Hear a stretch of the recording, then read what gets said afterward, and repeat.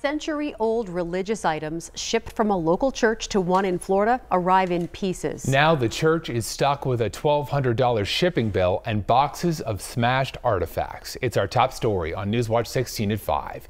Good evening, everyone. Thanks for being with us tonight. I'm John Meyer. And I'm Julie Sidoni. A church in Luzerne County was devastated to learn that 14 individual 100-year-old religious artifacts were destroyed during shipping. Newswatch 16's Chelsea Strub shows us the loss and what the shipping company says it's now going to do to make it right.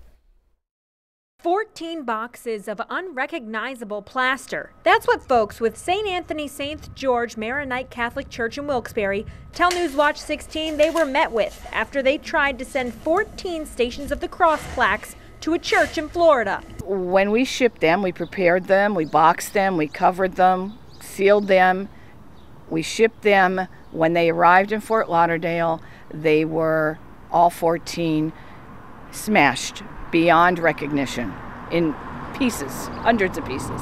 Linda Joseph with the Parish Finance Committee says these stations were more than 100 years old and remained from a merger of churches in the city. They were to be displayed at the church in Florida, like these in the parish's church on Park Avenue in Wilkes-Barre. They are used for services during Lent and Holy Week. So we ordered the right size box so that they would be not moving around. They were wrapped in several layers of bubble wrap, and then they were sealed with duct tape and all kinds of packing tape.